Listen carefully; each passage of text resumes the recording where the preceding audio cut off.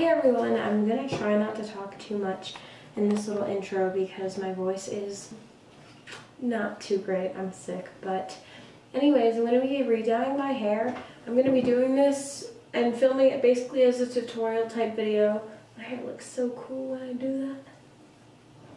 Keep in mind that if you don't have the same purple base that I have right now, it may not be the same, and it obviously does have to be pre-lightened hair, but I'm going to go over what you guys will need, and I'm just going to be filming the process, so hopefully you guys will enjoy this. I do have really bad roots right now, as you can see. Yeah, you can tell that they're really growing in, but I'm not going to be bleaching them yet. I'm going to let them grow out a bit before I fix those up. But anyways, yeah, I haven't dyed this color in like a month and a half at least, and the color's still there. It is a really good brand. Let's just jump right into this. I love you guys and I hope you enjoy.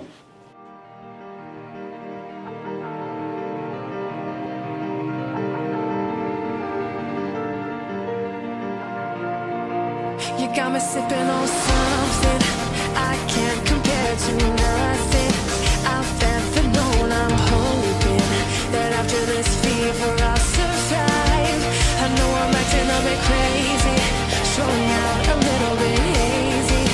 Hand over heart, I'm praying that I'm gonna make it out alive.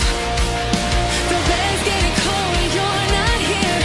The future that we hold is so unclear, but I'm not alive until you call, and I'll bet the odds against you all.